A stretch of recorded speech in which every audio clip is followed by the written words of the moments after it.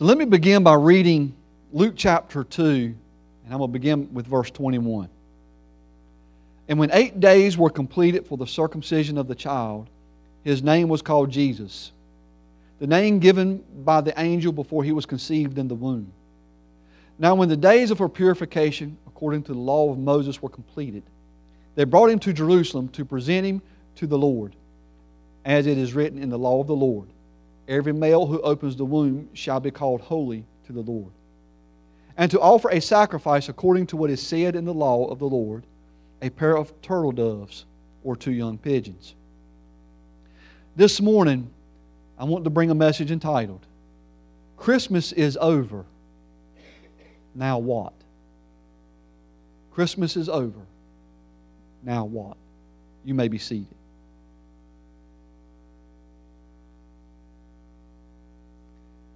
For the last year and a half, say to 2 years, it has been chaotic, to say the least. I am of the opinion that this Christmas season could not have arrived at a better time. It was a welcome distraction away from everything that has been transpiring in and around our lives. All around us has seemed to quieten down, or at the very least, it has taken a back seat to what is happening right here in this moment. Nothing else seems to matter and has lost its importance.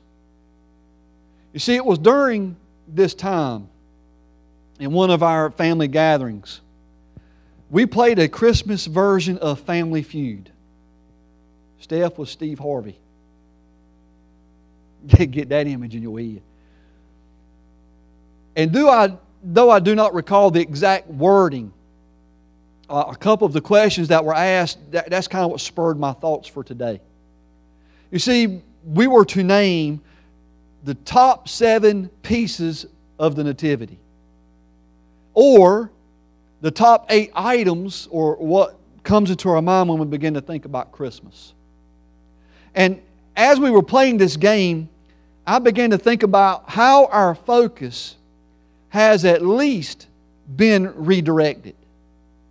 You see, we have become so focused on spending time together, giving to others, gathering as a family, or maybe even learning more about the Nativity, that we are no longer concerned about what has been distracting many of us, which are world events. Too many were probably unaware, but for this particular moment of time, people have become focused, say, on what the true meaning of Christmas is all about. It is no longer about what may divide us, but rather what we have in common that unites us as a people. If it was as if it was just for a brief moment of time, it was as if Christ spoke, "Peace be still," once more. And it was truthfully a silent night. In Luke 2, verse 20, it says that the shepherds returned, glorifying and praising God for all the things that they had heard and seen as it was told to them. So Christmas is over. Now what? Well, for Mary and Joseph, they were left alone in a stable with a newborn baby. The sound of the shepherds praising and worshiping were fading in the distance until they could no longer be heard.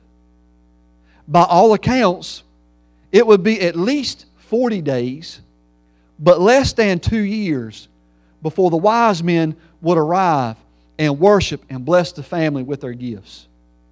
Now, to my knowledge, there are no additional records of any other visitors or people coming to worship His birth.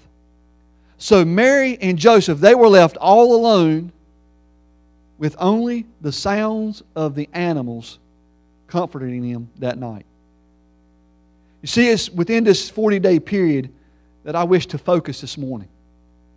See, you would have thought that after the shepherds left the evening prior, many would come and witness the proclamation of the shepherds that Messiah has been born. just as it's been prophesied, He is wrapped in swaddling cloths. He is lying in a manger. But what we tend to overlook is that according to the law, Mary was deemed unclean for 40 days. If anyone came around or in contact with her, they would have been considered unclean as well. So this would not have only halted any visitors, but could also possibly be the reason why God delayed the wise men. See, this does not mean that Mary and Joseph were not busy. You see, this young couple had many obligations that must be performed, which had been prescribed within the law of Moses or the law of God itself. And so, keeping with the text, that Christ came and fulfilled every aspect of that law. You see, there were certain rituals and certain rites that were to be carried out in the dedication of the child, but also to begin the process in which Mary would have been considered clean. And it is within this process that I find most interesting, as it carries with it many spiritual truths, which I believe not only can we learn from today, but I believe, I'm hoping that it'll build your faith. Truths that would carry us, that would carry us as we now find ourselves storing those decorations for another year, and also wondering and asking ourselves the questions, now what do we do? Look with me, verse 21, first half. It says, when 8 days were completed for the circumcision of the child. So let's begin to break down what's happening after Christmas, after the birth of Christ. Well, it is required by law that every male child who wanted to practice the faith in Judaism to be circumcised. And it happens somewhere the 7th or the 8th day, right in that time frame. Well, we know, according to Scripture, and according to Genesis 17, that God made a covenant promise with Abraham. And part of the symbol of that covenant promise would be the sign or the seal of circumcision of the male children as they were being born. So circumcision is just not something for health purposes that many doctors would tell you today. At that time, God used it as a symbol or as a seal that these people and these people are alone are in covenant agreement with me.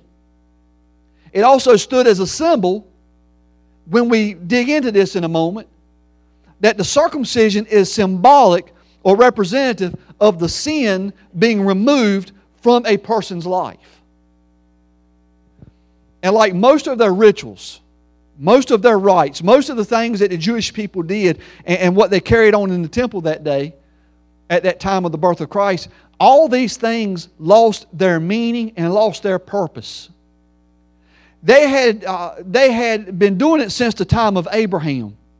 They stopped for a period of time as they were out of covenant, but before they could enter the promised land with Joshua, remember all the male children had to be circumcised before they could go in and claim their inheritance. That ritual and rite was carried on from the time of Joshua. We see it going on even to the time of Christ, even going on today. They still practice it. But they have forgotten that it is not just a rite or ritual, but this is a sign or a covenant or I don't hate to use the word deal, but it is a promise given by God to Father Abraham. And as this rite and ritual continues to go on, it's supposed to remind the Jewish people of the promise that God has given them. And that God is not slack concerning not one promise. You see, this rite of circumcision is a perpetual covenant to remind them of the blood covenant God made, and it's still effective today. So, what does this rite of circumcision and what does it mean? Well, for us, let's look at this point. Deuteronomy chapter 10, verse 16. And this is when Moses he's given them the law. This is what's going to govern us. This is what we're going to do from this day forward. And he tells them in verse 16, because of all this, the therefore there, he says, the things that precede it, therefore circumcise the foreskin of your heart. and be stiff-necked no longer. You see, Moses even recognized at that time that they would even forget what circumcision means. And he says, look, you can do all the outward circumcision, the rites and the rituals of it.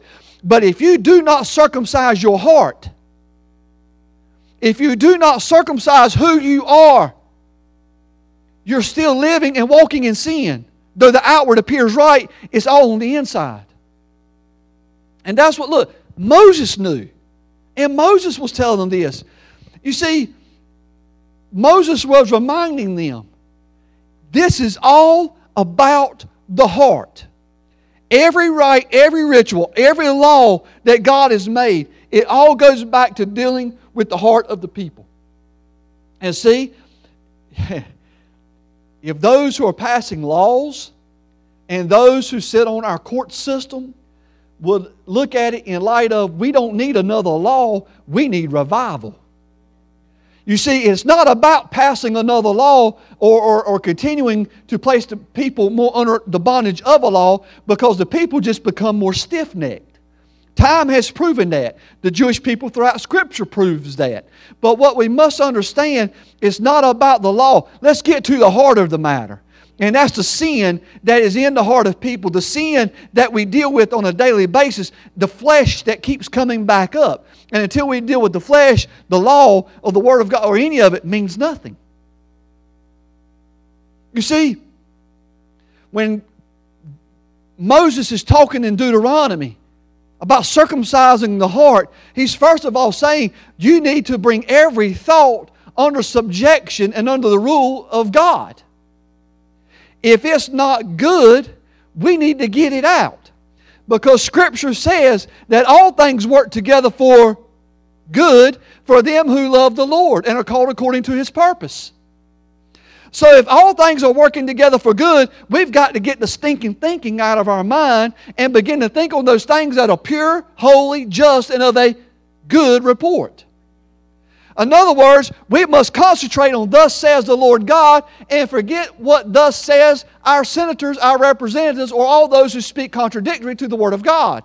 It is thus, look, you need peace and comfort in your mind in a turbulent world. Get your mind set on those things above and not on those things beneath. Because Scripture says, where does our help come from? Our help comes from the Lord. Our help comes from that He who is sitting on the throne, who is high and lifted up. Quit looking down and start looking up, because looking up says that is where our redemption comes from. And your redemption is drawing nigh according to Scripture. I bet y'all didn't think y'all were getting one of these after Christmas, did you? Well, hold on, brother. This gets better from here. Let me tell you the other thing He says you got to circumcise. Get rid of your bad attitude. You see, get rid of all the negative speaking and all the negative thinking, because James teaches us that life and death is in the power of the tongue. And you wonder why everything is going so horrible in your life right now. Well, maybe you spoke it into existence. Because the Word of God says it is alive and active, sharper than any two-edged sword. So when you begin to speak, He says there is life and death. You either speak life or you speak death, but you're speaking one or the other. And so when you continue to say, oh, everything is gone, there's no coming back. Well, guess what? You're speaking out. Instead of saying, you know what? I'm not concerned with this anymore, because I have placed all this in the hands of my God, and my God determines the future. And I'm trusting Him with the outcome. You know, it's about getting rid of that bad attitude of saying, oh my Lord, it can get worse if you keep saying it's going to get worse. It's about saying, my God, who has never left me nor forsaken me, who walks closer to me than my own brother, in my Lord do I trust day and night. He is my source of hope. He is my joy. He is my peace. And He is the one. Look, I'm not concerned about everything else that's going on. I am concerned about what does my God think and say about me. Look, I'm looking unto Him. Look, if we change our attitude, then the outlook doesn't look so bad, because we know who has determined the outcome.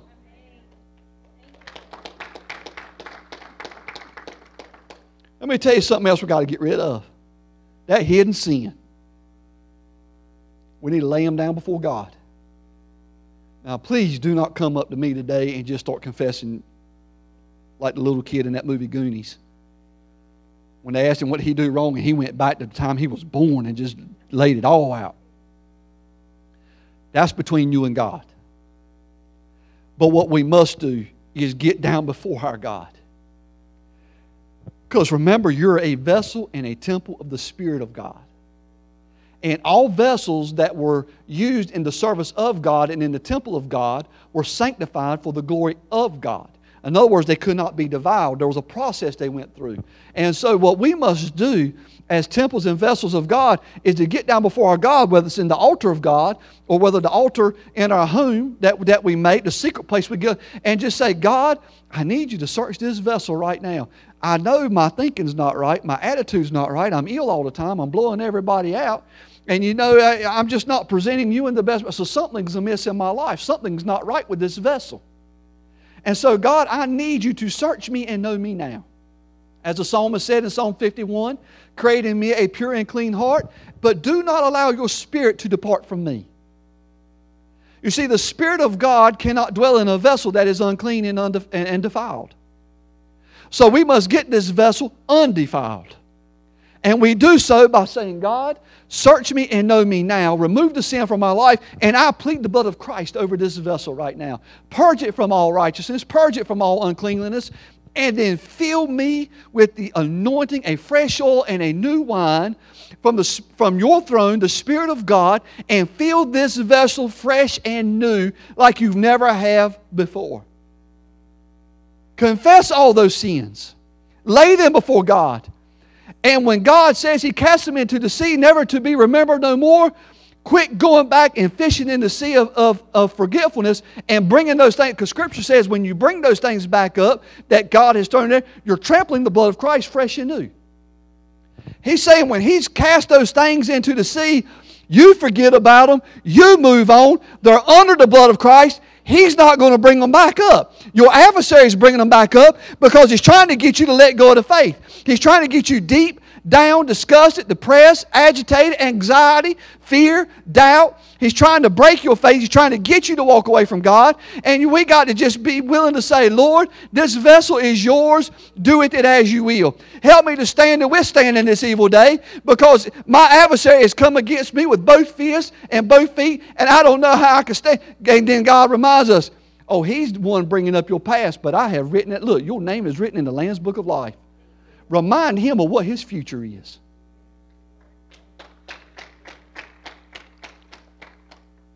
Deals with the heart, circumcision. Philippians 3:3 says, for we are the circumcision who worship God in the Spirit, rejoice in Jesus Christ, and have no confidence in the flesh. So what we have in the circumcision is we have a picture. It is a sign and symbol of the covenant God made with Abraham, first and foremost. But as I was reading this, and let me make sure I got this right, it was Donald Gray Barnhouse. He said this quote, and I've never looked at this period like this before. And this is his quote. He says that Christ's circumcision was His first suffering for us. And I've never thought of it like that before. Because here He is, the Lamb of God, born to take away the sins of this world. And 8 days after His birth, He's circumcised. The shedding of that blood for the covenant, but we also realize it's that same blood for the remission of sin. We already begin to see the purpose of why He came, why He was born, why He died, and why He bled on the cross. You see, even in this ritual, we see that glimpse of the cross that we cannot forget. The atoning work and the atonement of the blood of Jesus Christ laid on the altar of God once and for all of mankind's sin. But here is what I don't want us to miss, because I want us to go into next year, just totally different. I want us to go in expecting and with high anticipation of what God's getting ready to do. I really do. Because let me tell you what cannot happen without circumcision. It says specifically, that was Paul writing to the church at Philippi. Right there in 3:3. There's no way you can worship God in the Spirit. Scripture says to worship Him in spirit and in truth. And you cannot worship Him in spirit and in truth if you have not circumcised your heart. And there's a difference between worship, because you can fake worship, and then there's worship in spirit, being led by the power and the Spirit of God. And there's nothing like it on the face of this earth. And if you ever experience it just one time, there's no way you'll ever look for anything else anywhere else. If we go into this year with nothing else on our mind, we need to go in saying, God, I need you. And we need to do it daily. God, I need you to search me, because I have got to get rid of this flesh. Crucify my flesh right now so one, I can live for you. But there's no way we can worship God without circumcision. We cannot do it. Paul goes on to say, we cannot rejoice or worship or rejoice in Jesus Christ without circumcision. Think about those shepherds.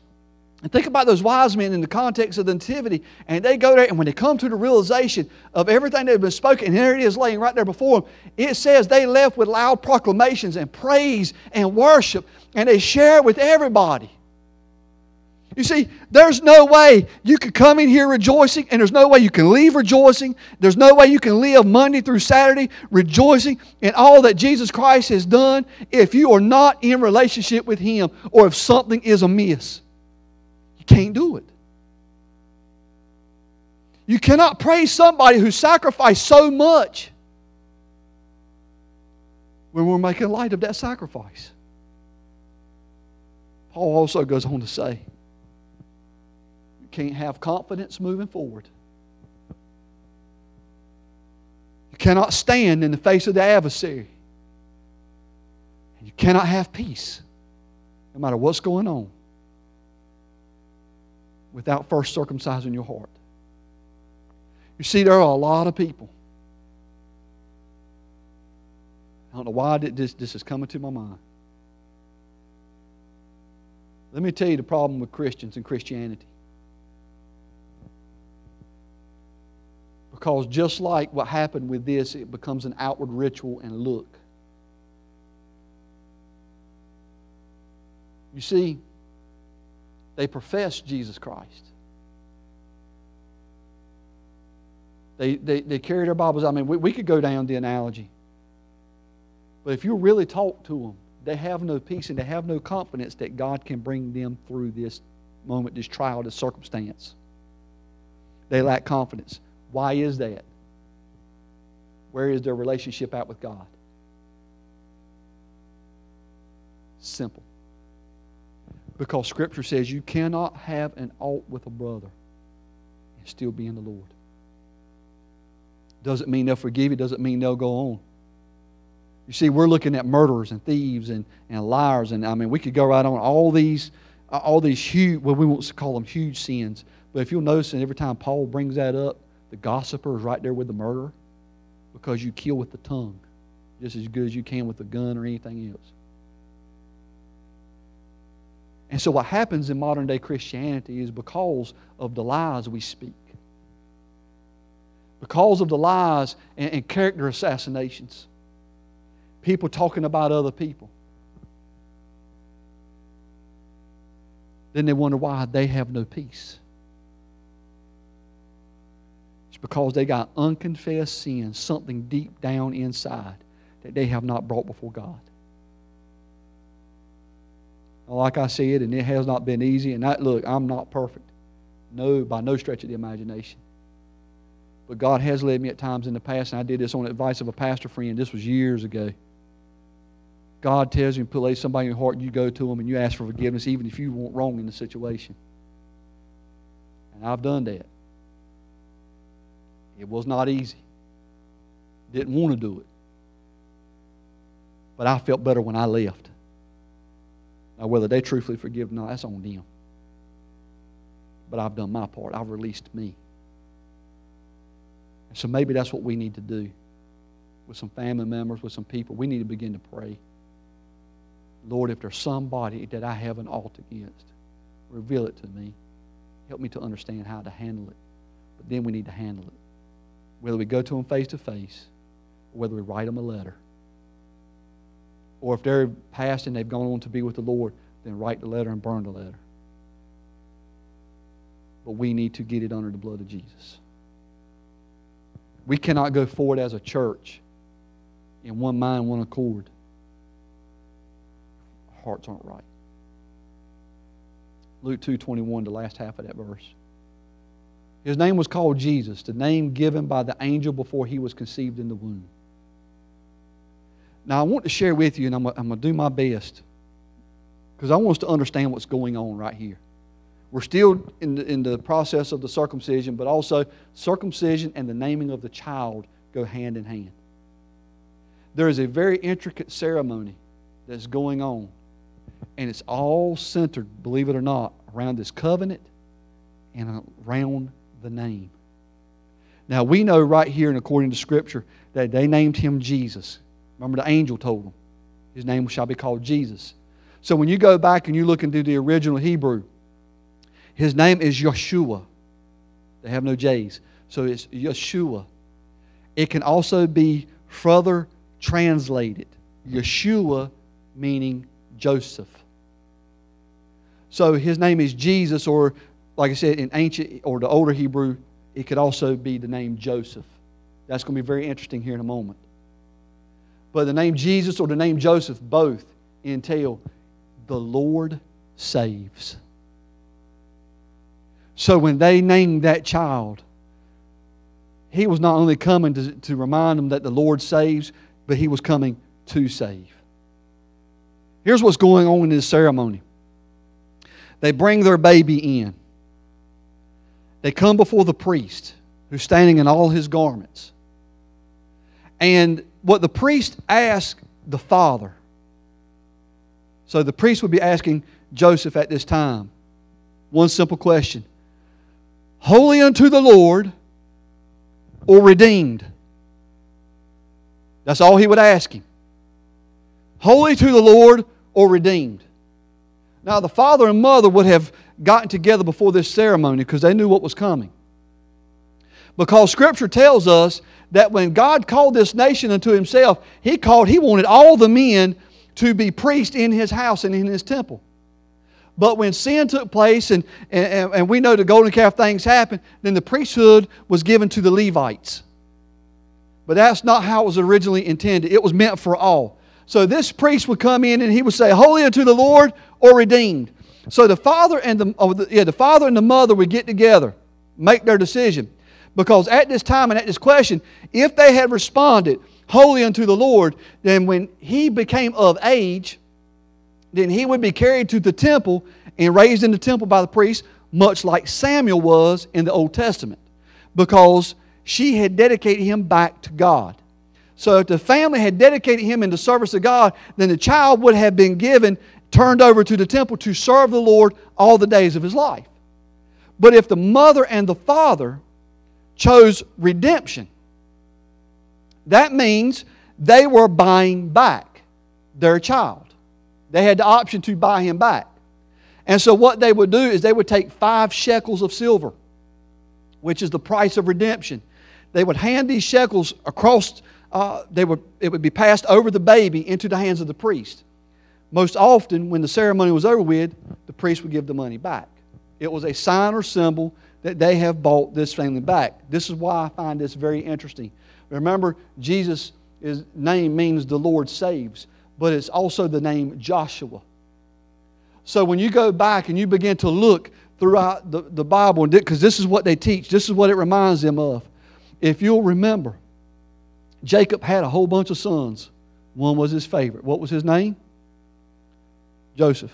Why did I say Joshua a while ago? Jesus' name means Joseph. Let me make that correction. I know I have just muddied the water right then. His name is Joseph. Joshua, good Lord, bad day. You'll get it here in a minute, if I can keep names straight. Father's name was Joseph. Joshua. All right, so here we go. It reminds the people that when they pass these 5 shekels of silver over to the priest, it carries them back to when Joseph's brothers, Jacob's, good Lord have mercy. They threw him in a pit. And remember, they sold him into slavery and he went down to Egypt. Well, the price of that, when you go back, and I can't remember the exact word that was written in Genesis, but it equals 5 shekels of silver. So it's the same price that his brothers received when they sold him into slavery. It's the same price they pass over the baby when they say redeemed. So they're bringing the baby back. But we also know that story, that God put him into Potiphar's house.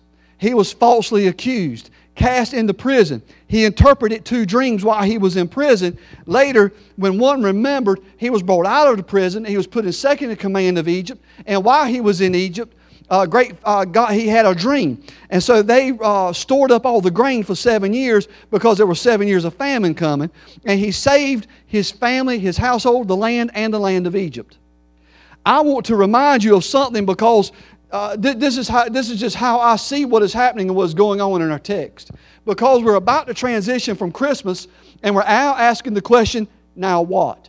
And so when I began to uncover what this ceremony and then passing and what was going on, this is what I want to remind you of this morning, is that not only are we celebrating the birth, but we're saying Jesus saves. And I know things are looking bad. We don't know what direction things are. Those things seem very quiet at this moment. But I want to remind you of what the symbolic and what the parallel and the type and shadow between Jesus Christ and the coat of many colors. And the reason why is because of the tremendous parallels that I believe we're getting ready to see happen. Because there was a time he was thrown into a pit. He found favor. But he was falsely accused. You see, what is happening in the body of Christ right now and what is causing a great division are the false accusations from one church to the next. And so he was cast into a prison. He was cast into the cell there. He had a dream. Well, they had dreams. He interpreted the dreams. Let me just remind you, God still speaks through dreams and visions. God still speaks to His people. We were just talking about this morning. That's why it went into more of a Bible study than it did practice. But we were talking about how God, look, there are things that you have been dealing with, that you have seen. You don't understand the full meaning of them right now. Like we were talking about this morning, you're trying to differentiate. Is this God revealing something to you, or is this, how you think things ought to work out? And sometimes that is difficult to differentiate between the two. But here's what I want to remind you of this morning. That God did speak a word. He spoke that word before that child was born. He gave him dreams while he was a little lad running around with that coat of many colors. And others got jealous of his gifting. What we are about to see, and it's going to escalate, is when the gifts and the talents that God has brought to this church, and when they begin to be empowered by the Spirit of God, not many days from now, and as we transition into what God is about to do, there are going to be others who become jealous that the giftings are being enacted within this house. And as these giftings are being manifested right here before our eyes and in this house and through the instruments that God has brought to this house, it's going to cause other people to become very jealous. They'll want to get rid of us. They'll want to see us go right on down into a pit. But see, what we have to realize is in that pit, God has already given us 2 people who's eventually going to be our way out. Because they've been placed there as well. Some under false accusation, some need to be there. But what God does is He places people in it. Now look, Joshua gave that man the interpretation of a dream. They were released. Here he was for a number of months or years in front of Pharaoh. And then all of a sudden one day, oh yeah, I ran into this guy in prison. And he's an interpreter of dreams, and God speaks to him, and that's who you need to bring up. And when He brought him up, he didn't go back to being in Potiphar's house. He went back to being second in command of all the land. What I'm trying to tell you today is it may get a little rougher before it gets better. But what you can rest assured of, what God has already spoken and what He has already released is going to come to pass just as He spoke it. What He spoke over that night that this board sat in a room and I was not there, whatever it was they experienced, whatever it was they heard, they know God spoke a word over this church. And guys, I'm here to tell you and to encourage you, God does not speak unless there is a purpose behind Him speaking. And if He spoke that night, and what you know, it will come to pass just as God spoke it. It may get rougher before it gets better. But if God spoke it, see, God is going to place someone who's going to say, oh yeah, I remember about them over there. And you don't go back to doing what you did before. Because there's a greater purpose and a greater calling that God had for him. And that was to save Egypt and to save His family. And what I'm trying to tell you is there's a greater purpose to this church. And when we go into next year and the Spirit of God begins to move through this church, we're not going to go back and do, if we keep going back doing what we used to do, expecting different results, that's insanity. But God is saying, I'm not calling you out of the muck, the mire, and the prison and the darkness for you to go back and do what you did before. I've got something new in store for you. And when the newness comes, it's greater than where you were before. And when this newness comes, you're going to speak into the land of Egypt. You're going to speak into a pagan world. And you're going, because what eventually happened? God showed them He was God against all 10 of the deities that they worshiped with the plagues in Egypt. But His people were kept safe, and not one of them was found ill, health, or lame when they left and went to claim their inheritance. I'm just here to tell you, because it's stirring inside of me so strong. I don't know exactly what's happening. I don't know exactly how this thing will transpire. What I do know is that when my God spoke it, it's going to happen. We need to get ready. Because we're going to witness to Egypt, New Bern and Craven County. And we're going to be brought up to be able to save, not only save Egypt, but to save our own families.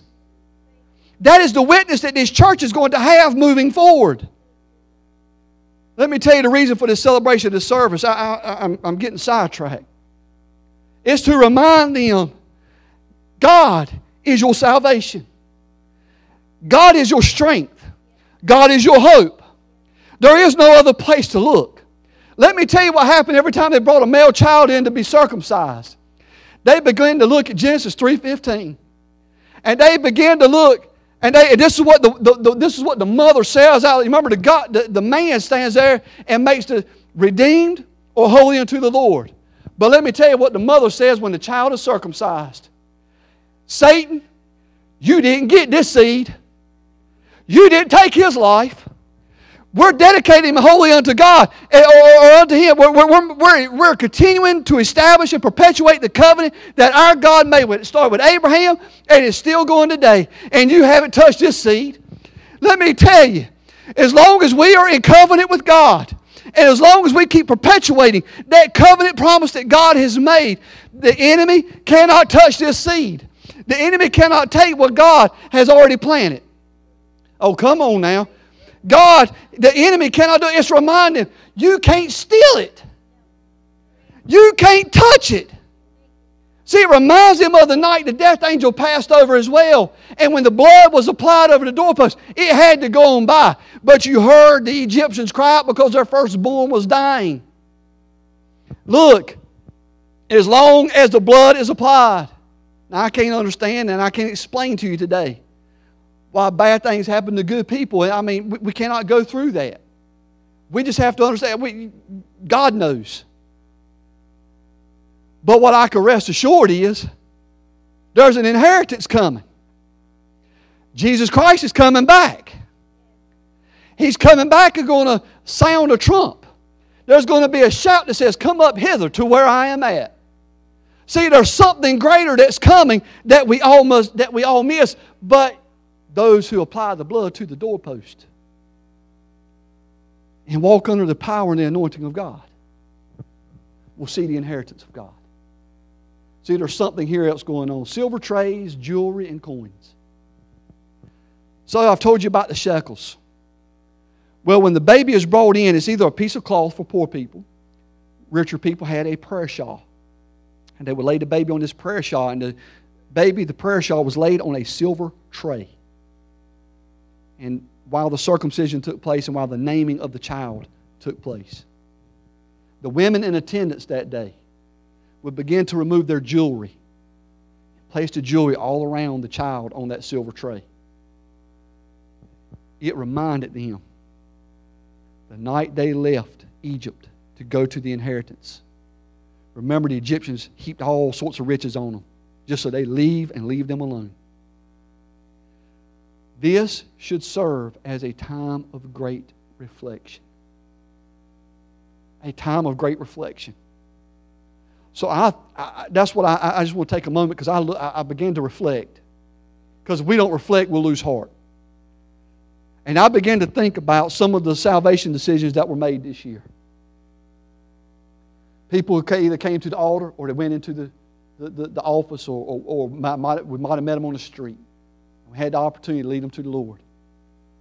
And we get the opportunity to look the enemy right in the eye and say, you didn't take that seed. You didn't harm that seed.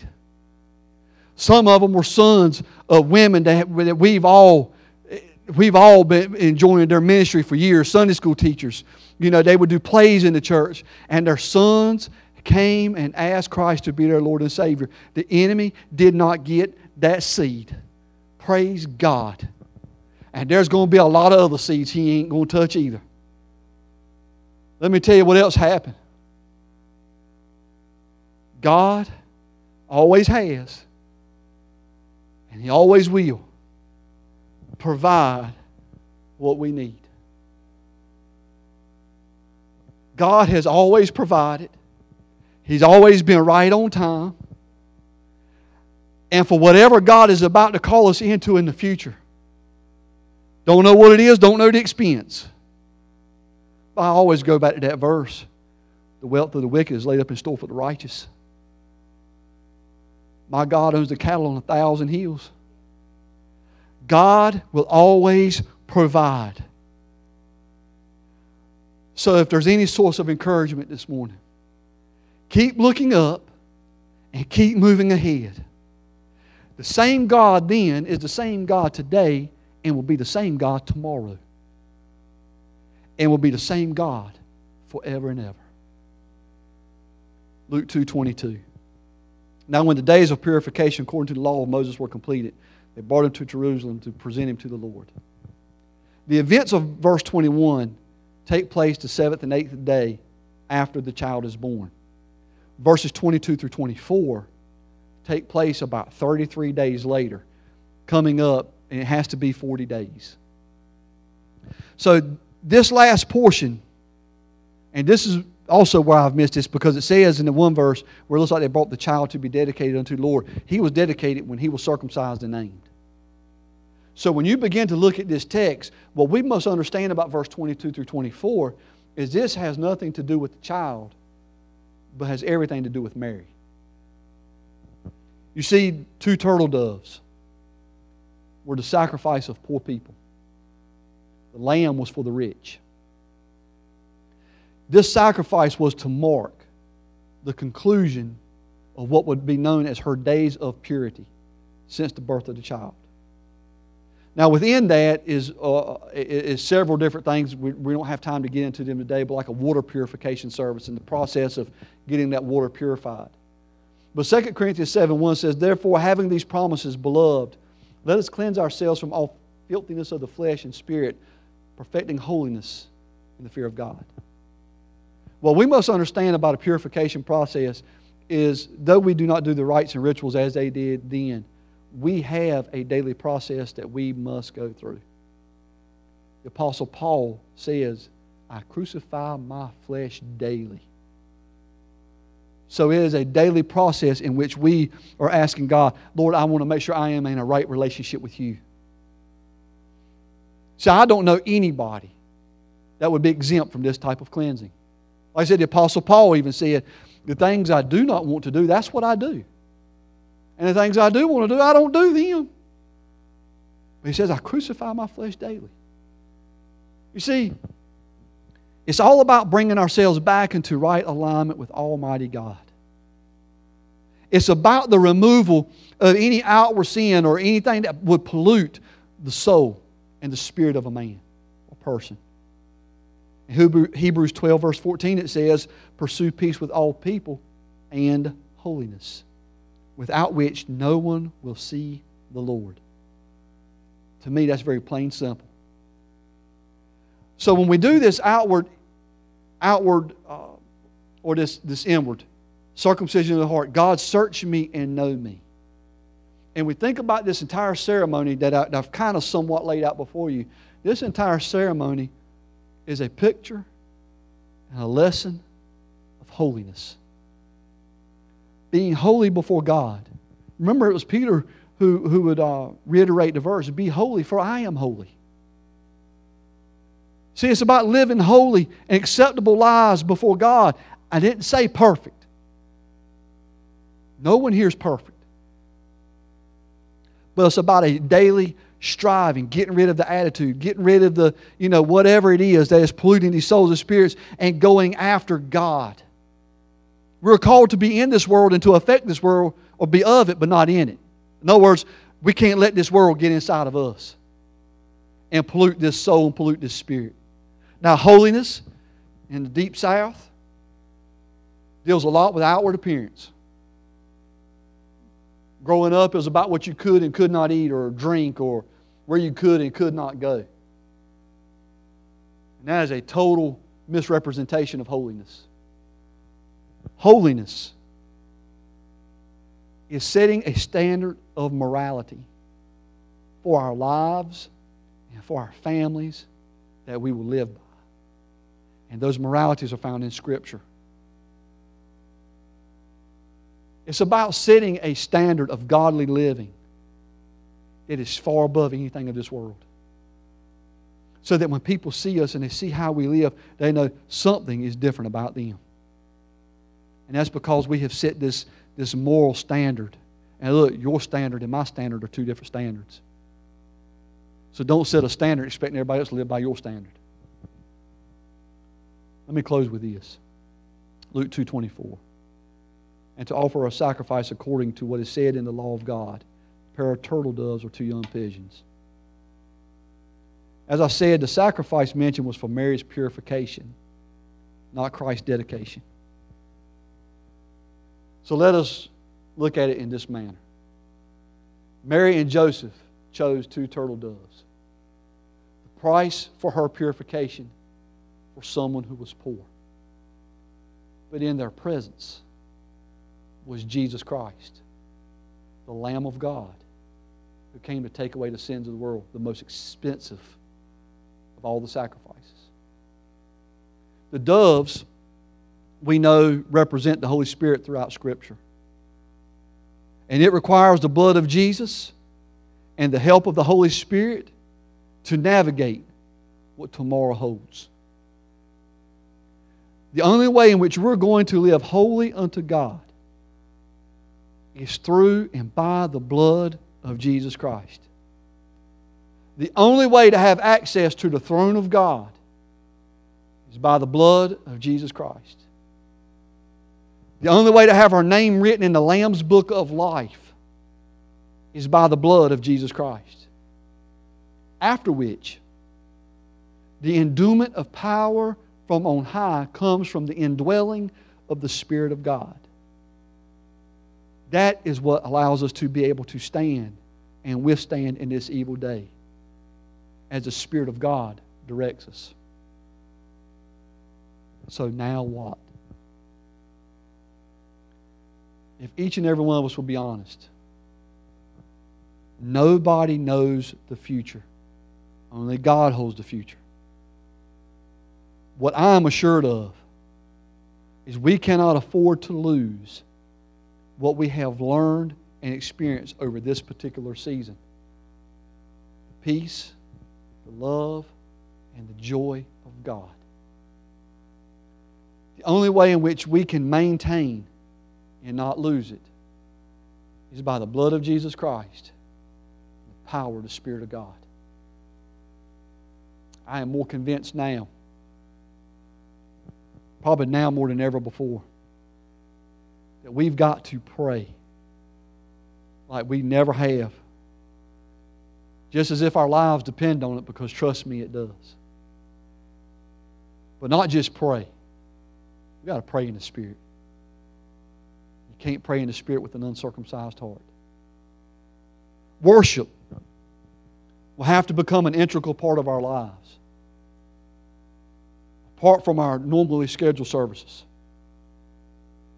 Because it's worship that breaks yokes. It's worship that breaks bonds. And it's worship that sets an atmosphere in which the enemy flees, because our God becomes exalted. It is about a daily walk and a daily sacrifice. So for something to be sacrificed, what does it mean?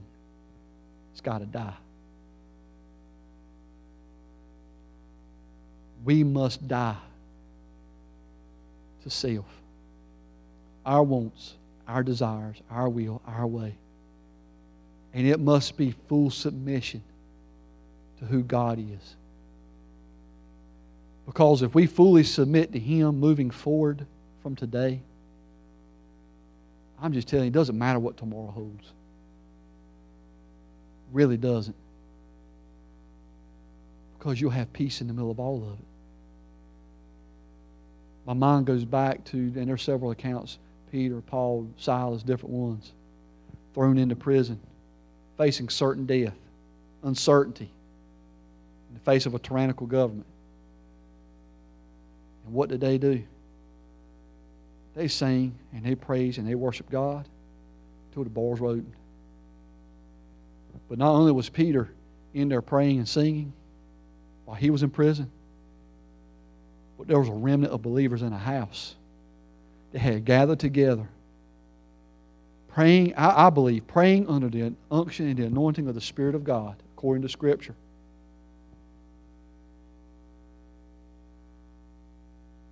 I'm trying to remember how that saying went. The angel may have fetched Peter out of the prison, but it was prayer that fetched the angel. You see, prayer, getting in one mind, one accord, going after God.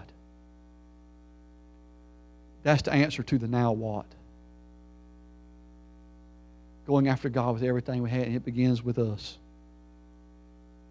So everybody please stand.